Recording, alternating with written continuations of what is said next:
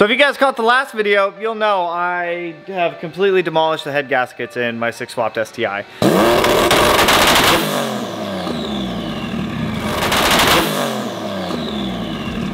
And I've been going back and forth over the past couple of days of what exactly I want to do, and we are going to have another motor built for this car that's closed decked, sleeved, can accept fire rings, one that will hold whatever we will throw at it. But in the meantime, after going racing yesterday in the Porsche, I don't want to have the STI down. I much would have rather brought the STI and had more fun in the STI. So we're gonna go ahead, we're gonna put some new head gaskets in this car. I ordered them last night, I overnighted them, so fingers crossed they actually ship out tomorrow and they're here by no later than Tuesday or Wednesday, so that way I can get this car back together because we have another race coming up this weekend and I'd really like to be able to get the car out there. So what we're gonna do, strip everything down, figure out where the head gasket failed. Obviously, we know it's pushing coolant. There's coolant spraying out wherever it can. We're gonna go ahead and turn the car down on boost. Right now it's around 50 PSI. We're gonna back that down to around 30-ish for the time being and keep it at that 30 PSI point. The car should be around 650, 700 wheel at that boost level. We're gonna back the launch control down and we're gonna make the car a lot more tame. Going to a larger turbo as well will help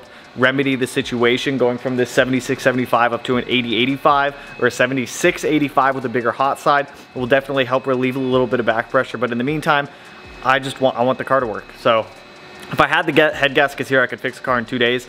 I obviously don't, so it's gonna take a couple more days, but this car should be running again within 5 days maximum, and that's waiting for shipping time. We're gonna go ahead and start stripping down Bertha here. Start with the manifold, start with intercooler piping, get the bumper off. We're just gonna take everything out of here, get this engine out so I can get those cylinder heads off, take them to the machine shop, have them redecked. We'll get our new gaskets in and we'll just make this thing fresh again and then just turn down the boost from our big old 76-75 there down to about 30 PSI. And we should be solid, so I'm gonna go through here and let's start tearing this poor little engine bay apart.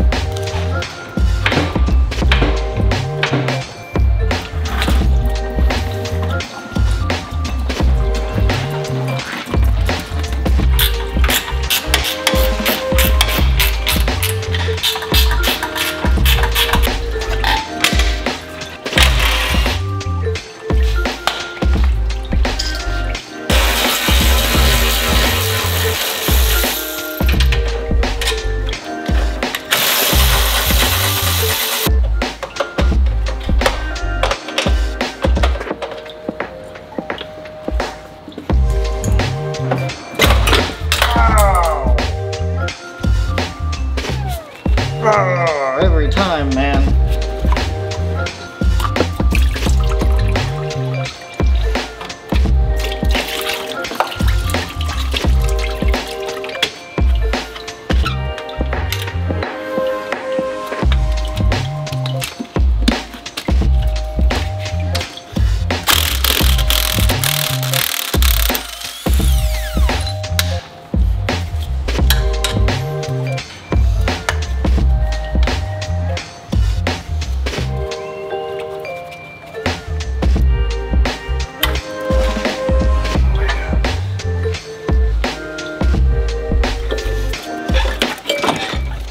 I have the engine pretty much ready to come out at this point. All we really have left to do is pull off a couple fuel lines, pull out the starter, bell housing bolts, undo the exhaust from the up pipe. I'll probably drop the manifolds. I'll probably have those re-Cerakoted this week since we did redo it, just to ensure that we have some good heat coating on everything since I'm already taking everything else back apart. But for the most part, I'm not seeing any damage or any holes or anything like that on the exterior of the block, so that is a good sign. Looks like it is just a head gasket failure, which is good for us. So easy fix for us to be able to do. I'm gonna slide underneath the car, do all the under the car stuff such as motor mounts, transmission mount.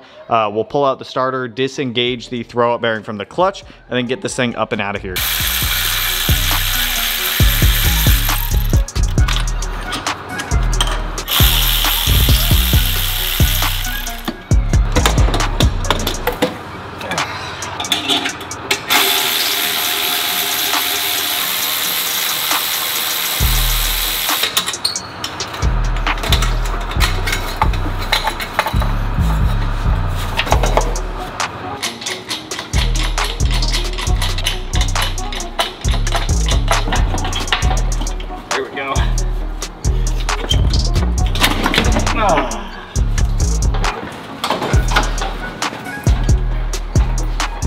Engine's out, we can start ripping this thing apart now. I want to get these heads over to the machine shop tomorrow morning so I can get them back ASAP. So as soon as I get these new head gaskets in, I can get this thing back in the car and running again. Like I said at the beginning of the video, ideally if I had everything here, I could have the car running tomorrow night. But because I don't have a stash of these head gaskets sitting around, we're just kind of playing the waiting game. So I want to do everything within my power just to get this thing ready to go. So start stripping down an engine, take off timing cover, get the engine back in time, take off all the timing components, and we'll start getting off one head, jump to the other head, get them set aside, get them loaded up in the truck, go drop them off in the morning.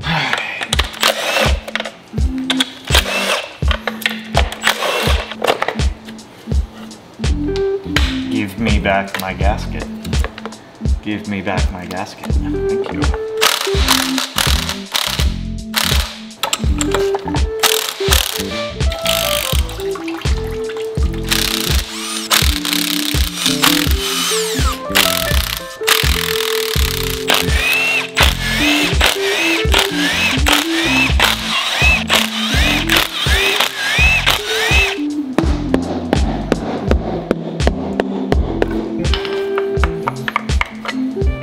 Whenever you take these engines apart, there's a service bolt spot right here in the front of this gear that you got to put in to keep this cam sprung. And it's got to be they're always weird. It's got to be a fully threaded bolt. Cam's still looking great.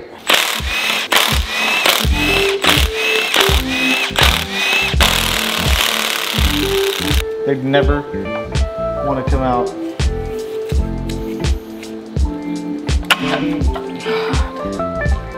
Yeah, ho! There it is.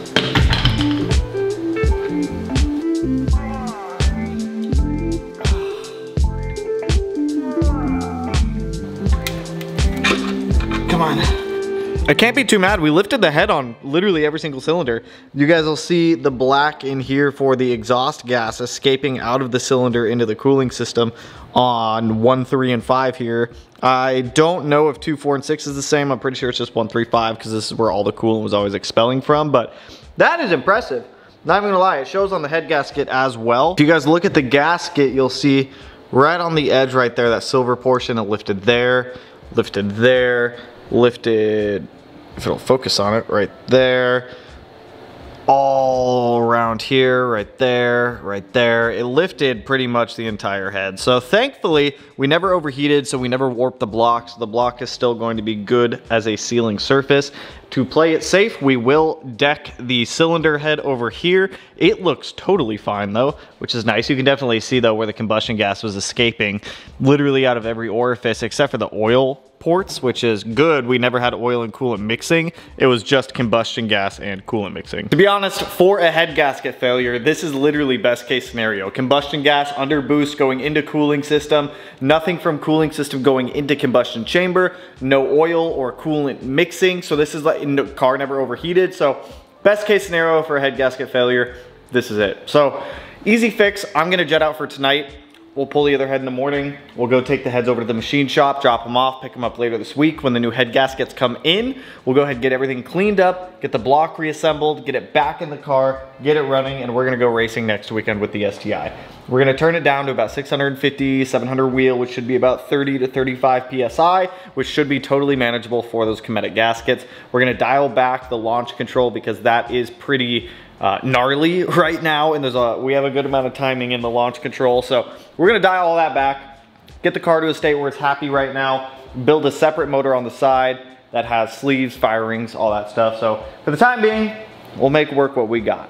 We'll just dial the car back a little bit. So next morning, we're about to go run and drop these heads off. I just gotta pull off this other set, but I found what I believe to be a solution for our lifting head issue. So what I bought is a tool that will sit inside of the bore of the cylinders and allow me to cut O-rings into the block to accept copper gaskets or copper O-rings. So what we're gonna do is run a copper O-ring. I watched the whole process on how to do it, so this will be my first time doing it. We're gonna cut our own O-rings, use copper wire, and a new MLS gasket, which should ensure this engine gets its best chance at life for big boost.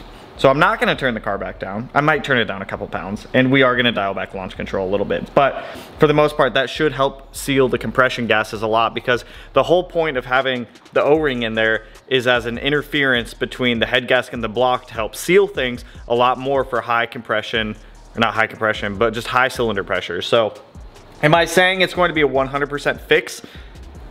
Maybe. I don't know. To be honest, I don't know. It will dramatically help and give this engine a fighting chance, so we're gonna cut our own O-ring. Can't be that hard, right? So let's go ahead, let's get off our other cylinder head, get it cleaned up, get the buckets pulled out, get them labeled, go drop these heads off at the machine shop, so that way we can get them back relatively quickly, because I like 2 to 3 days shipped, everything I need to be able to do this.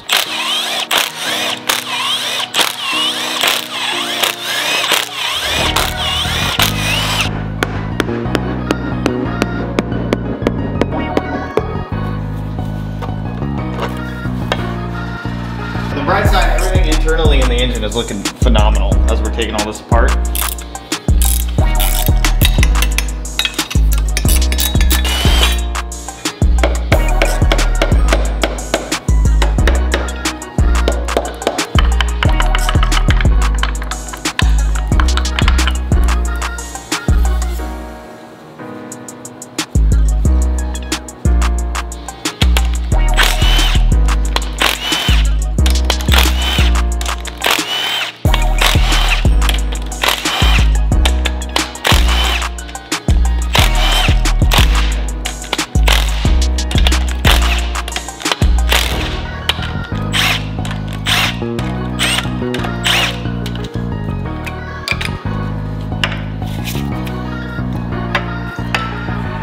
Start on the back, go to the front, and do the centers. God, dude, my shoes are so slippery. Ugh.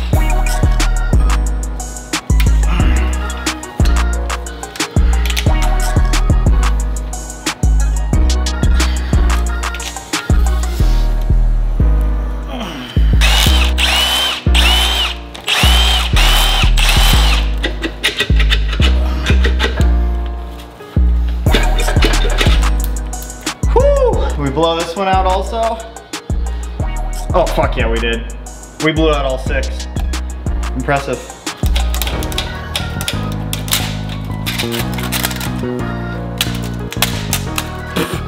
This side's way worse. Whole bottom of the gasket, bottom of the gasket, bottom of the gasket, top of the gasket. All 6. I'm impressed. Surprisingly enough, cylinders 2, 4, and 6 were way worse than 1, 3, and 5. As you guys can see here, all around cylinder 4 here, big blowout into the cooling system.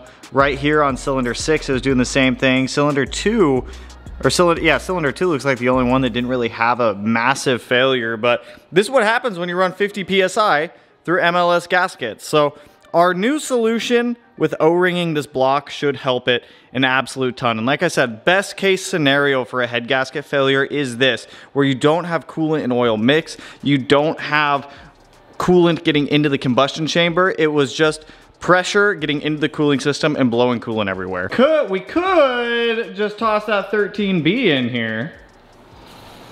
We're not gonna do that. All right, let's go get these heads dropped off. Hopefully it won't be a crazy long turnaround time. I did get confirmation our head gaskets have shipped out. I'm waiting on that tool to ship out from Summit. Typically Summit Racing, with their like random tool stuff that I buy, ships out pretty freaking quick. So let's go get these heads dropped off so that way we can get Bertha back there, back on the road, hopefully this weekend. Heads are dropped off at the machine shop. They said I should get them back Wednesday, Thursday, pending that they don't find any leaking valves or anything like that, which there shouldn't be. There's only like 1,500 miles on those heads.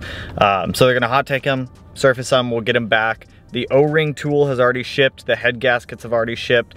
So if everything goes according to plan, the Subaru should in theory be racing this weekend at the event that we have coming up at Import Face Off. I really want to get the car out there to get it out to another event to get it racing. We'll see how it does. I talked to Josh and a couple other people. I talked to Jeremy down at Outfront. So we're gonna be using copper wire, not stainless steel. I just wanted to clarify that with people who have done this before. Copper wire is gonna be for your MLS or multi-layer steel gaskets.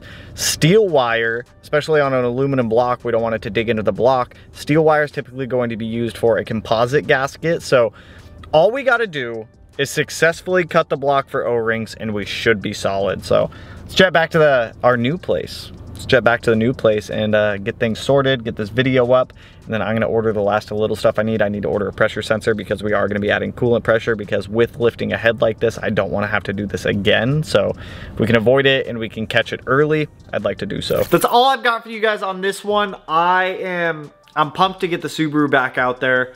I still need to order some slicks, so I'll probably try. I'll see if I can find a set locally. If I can find a set of slicks locally, that would be ideal. If not, I'm gonna see if I can borrow a buddy of mine to be able to take the car out this weekend. If not, then I'll be sending that thing turned down on all seasons. Probably just kill the all seasons though, because it's just gonna rip right through those tires. But anyways, that's all I got for you guys on this one. If you liked the video, if you're hyped to see that we have found a solution for our lifting head issue, which I'm still impressed we lifted all 6 cylinders, go ahead and hit that like button. If you dislike it, hit the dislike button. Doesn't bother me. But with that, I will catch you guys in the next one.